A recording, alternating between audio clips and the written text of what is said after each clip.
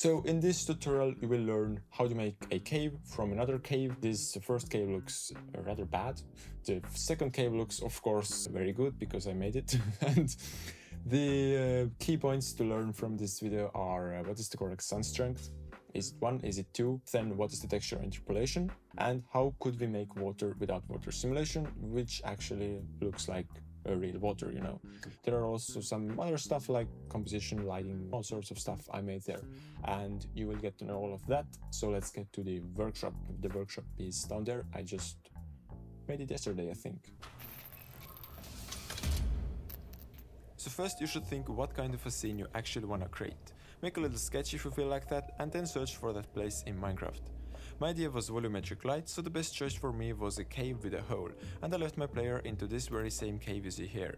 Now to export that cave we use Mineways, and right now it works correctly on Windows only, so I had to leave my comfort zone and use Windows, which actually wasn't so traumatizing this time. As you see, I open my world from here, select the chunk by right clicking and export it for rendering in the OBJ file format. Use these final settings as they allow you to move blocks around, and now let's jump into Blender. So now that Blender is open, we're first gonna enable the Node Wrangler add-on, because it wouldn't be a legit tutorial without it, and then let's import the cave. So go to File, Import, OBJ, and find your file. The import takes a few minutes, but luckily I have a few editing skills as well, so here you go, the cave is imported. Now we need to zoom out and start dealing with this choppy viewport. To make the viewport smoother, we have to delete some geometry, but right now we don't know yet what to delete. So first we have to position the camera, and then we can remove all that stuff we don't need. So press 0 on your number pad or click this camera icon to go to camera view, and before we start moving in any direction we should think what we actually want to see in this scene. I personally want to have a light beam and some water, so an easy compositional way is to place the most important element of the scene on the third line, and the most important element is the light beam. By the way, you can see the third lines if you turn them on from here. And for the water, basically throw it wherever it fits, because secondary elements don't need so much love. So I just made the focal length a bit shorter to have some space for it, and now the camera is in its place. We can start deleting blocks that are not visible now. And this is easy, you just use B, box select the blocks you don't need and delete them with X. I will remove most of the blocks that I can't see from the camera, and when you've done that too, let's fill in the holes that let light into the cave. Basically, I could use a plane and cover these holes that way, but I thought I could show some use of Alt-T here. So Alt-T and Shift-T both create the clone of your object, but Shift-T creates new object data. Alt-T uses the same data, and that means your copy follows the shape of the original. But where Alt-T is really useful is at saving memory. For example, when you have a render with let's say 7 trees, and each tree takes 1 GB of RAM, when you copy this with Alt-T, your total RAM usage is 1 gig, but with Shift-T it's 7 gigs. So if your GPU has too little video memory, you can't render using your graphics card. And I can't use my graphics card anyways because I use a Mac, and yeah, but this project will still open faster because I copy with Alt-T, and that's why I'm using it. And you should use the snap mode with Shift tab so that the blocks will stay on the grid. And when the holes are closed, let's start messing with the materials. So go to the material view with Z and discover that your materials look very blurry and not blocky like in Minecraft. So to get rid of that, we have to change the interpolation, which is very hard to pronounce, and also how computers approximate pixels. So open up a new window for the shader editor and click on the block you think would deserve to be interpolated. Change the interpolation to closest, and as you see, it made it look like Minecraft. Let's also make the other blocks Minecrafty, and now that everything we see is very Minecrafty and Minecraftish, we still have one problem, and the problem is that the walls don't have any imperfections at all, which makes them look rather boring. For that we can use bump. So add a bump node and connect the texture to the height, and these walls just look so much better now. I'm also gonna use it on the dirt blocks. I made a little break to clear my head and came back around 10 minutes later, saw the textures and the bump and really everything we've been doing so far, and I felt we could add some more elements. So I thought, why not add some glowing blocks on the right side?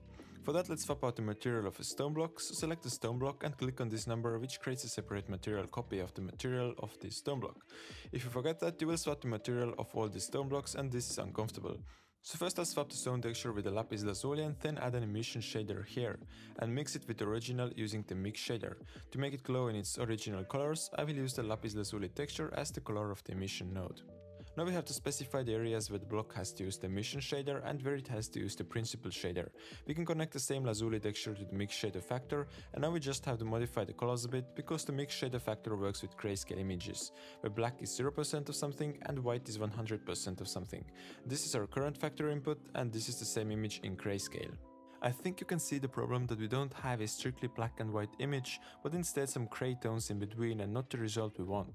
Here we can see exactly where the two shaders are mapped. To get such results we can use a color ramp. Drop it between the image and the factor and preview it using Ctrl-Shift-Click. The work will be easier in constant mode. Move the sliders until the result is there and then preview the mix shader node. We can't see anything yet because we don't have bloom turned on, so go to the render settings of Eevee and turn on ambient occlusion, which adds a bit of realism, and also turn on bloom. Increase the emission strength so that you see what the material looks like. It's working as it should, but emission and diffuse shaders are inverted, so we can either invert the factor or swap these inputs. Now the block looks as we imagined. Turn the strength back to 1, and now let's add in the creeper because the left side of the scene is very empty. I could have modeled the creeper myself, but I was too lazy, so I went to Sketchfab where I found this nice looking creeper from Vincent Yanez. Thank you, Vincent. And it was also free, so double thanks. One thing to mention about Sketchfab is that it also has a plugin to download 3 models right into Blender without using any Finder or Explorer, or I don't know, is it Pingo, the Explorer in Linux, whatever it is, but I haven't tried the plugin yet. But I'll leave a link, because I'm nice. Now let's import the creeper from the same menu as always, and this time let's choose FBX instead of OBG. When the creeper is in the scene, move it up on the Z-axis because everything you import goes to the world origin, which happens to be under the cave. Now for the creeper we should scale it 1.7 blocks high, as this is the correct height, and then do some positioning as well so that he's contributing to the scene in a meaningful way. I thought maybe he could look at the dynamite block in the wall, and then I made this mistake of positioning his head before I knew where the textures would be, and the result was, as I said before, seriously retarded. So don't follow these steps. Instead add the texture first. In the material, add an image texture node, select the texture from the creeper folder and connect to the base color. Now position the creeper with G-Shift-Z, which means he will move up or down on the Z-axis, and if you want to position body parts, use L to select the head for example, and then rotate with either double R or just R. If you want to lock the rotation to an axis, press RX, RY or RZ. Also in the material, add bump in the same way we added to the stone and dirt blocks, and now let's add the TNT block. First let's select the block we want to turn into a nice TNT, and then let's make a material copy for it by clicking on this number again. And now we need a texture which you can download from the description or from Google or Bing or Yahoo, just make sure it looks dangerous. Now load the texture into the image texture node and pull open a new UV editor window, because as you see the texture is not behaving as we want to. To make it appear correct we have to enter edit mode, and in the editor scale the cube faces to match one face of the TNT. So scale the face by 0.5 and move it to the face we want to use, so 0.25 on the y-axis and also on the x-axis, and the TNT looks correct now. We don't have to make the other faces look right because we'll only see this one. We've been adding bump to everything so far and the material already has bump, but to make it look better and grab more attention we can use the same image as before, but this time with linear interpolation. I think it looks more like a wooden crate this way. And who wouldn't love to create the great crate? Now before we start creating the water, I'll just quickly add some more glowing blocks there and some coal ore here. If you add the same material to more than one block, you can use material links. So select the blocks that will share the material and make sure the block where you copy from is yellow, so select it last. And use Ctrl L, make links and choose materials. Now let's continue by creating the water surface, and we're not gonna do any power hungry water simulation or stuff, but instead we'll use dynamic paint. We need a water surface, so add a new plane in the scene and move it so that the tip is in the tip, if it's even an English expression. But the point is that the plane has to be in this exact point. Usually YouTubers say they do it because of their OCD, well that's something I don't have, so instead I'm gonna extrude this side and this side so the waves which will be created will actually bounce back from these walls. Now let's add some more detailed geometry, as the waves need more faces in order to look like ones. I'm gonna add some loop cuts with Ctrl R to have square faces instead of rectangles, because rectangles are bad. Sorry rectangles. And when the loop cuts are there, right click on the plane and subdivide it a number of times. Now the plane is ready to be dynamically painted, but we need something that influences the plane. It could be a monkey head or a cube or any kind of mesh actually, so I went for a sphere. Move it somewhere on the plane and under physics settings of the plane, change it to dynamically painted canvas with the surface type of waves. Same thing for the sphere as well, but this one's going to be a brush instead of a canvas. So now it's time for le grand moment, as the French would say, because will there actually be waves when you press the spacebar? The crowd is going mad and we do have the waves! Well done monsieur, now move the sphere around until you find the surface you like and then stop the animation with spacebar again. To make the water surface keep the waves, go to object, then select convert and reconvert it to a mesh. Now the waves are fixed in place. We also need the water materials, so go to the shader editor and create a new one. I initially wanted to start messing with a glass shader, but because we don't have to see through the water surface, a metal shader works just as well and gives us faster render times. So turn up the metalness and bring down the roughness, and the surface looks just like water does. Now we're officially finished with the materials, and the next stop is lighting. Before we add any lamps, let's close the entrance to the cave so that no external light gets in. If you do want to see the light coming into the cave, don't close it, but I feel it looks nicer this way. If you start lighting, add the most important lamp first. In our case, it's the sun lamp. I'm gonna make the hole a bit bigger here so that we have a more powerful beam coming into the cave, and also I'm gonna rotate the sun with double R, holding down shift so that I can make some more precise moves. And now when we take a look at the scene with cycles, we get some strong looking garbage, and assuming we wanna make it better, let's add volumetrics. Volumetric lighting is when you have some small things in there like dust and smoke particles or fog, and you can see the light beam coming from your flashlight. Luckily in Blender you don't need to add thousands and thousands of cubes in there, but instead just add a volumetric material to an object. So let's add a cube and position and scale the cube so that the whole cave is covered. If you wonder why I'm not just adding volumetrics to the whole world, the answer is that volumetrics need a lot of computing power, so the less volumetrics the better performance. When the cube's in place, add a new material and remove the default shader.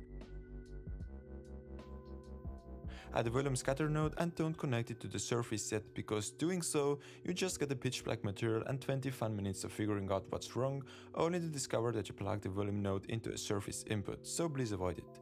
The default density is far too high, so use something like 0.010. And also before we increase the sun strength to actually start seeing something, turn on viewport and turn the denoising so we can get rid of that nasty noise. And now increase the sun lamp strength to 400, which sounds crazy, but is actually physically correct. I have a link in the description where you can read a bit more about it, but I also made my own calculations and this number is totally fine, so don't be scared.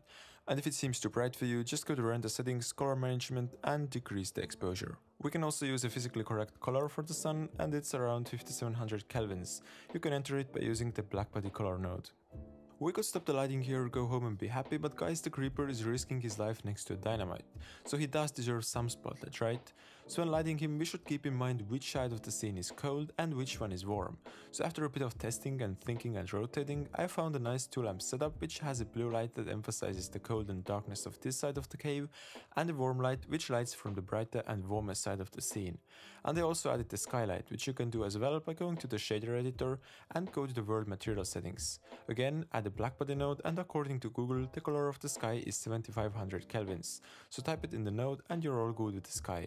If you wonder why I'm not using an HDR, the answer is I actually used it in the beginning, but it adds too much render time for what it brings. Really nothing special. So always consider if a scene really needs an HDR. Now the scene is finished, and before we render I'm gonna make some optimizations so that the render will be as fast as possible. First, make sure you have render denoising, it's either optics or open image, and then make sure the light bounces are all set to 1. Also use a GPU if you have one, and use large tile sizes with GPU and small with CPU.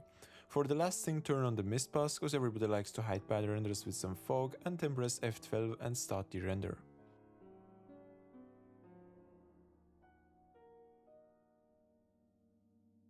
The render is done. It took 2 minutes and 10 seconds. If you were faster, you should consider subscribing, because fast subscribers are the best. Now let's start compositing. Go to the compositing tab and click use nodes. First I'm gonna add some mist, so add a mix node, connect the images and set the blend mode to add. Now we have fog, but only a tiny bit, right?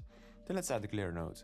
I recommend fog low and tweak the settings as you like. I won't force any settings because glare is such a personal sensitive stuff, so do whatever you like with it, right? Then we're gonna add a vignette effect, which may look complicated at first, but don't worry, it actually isn't.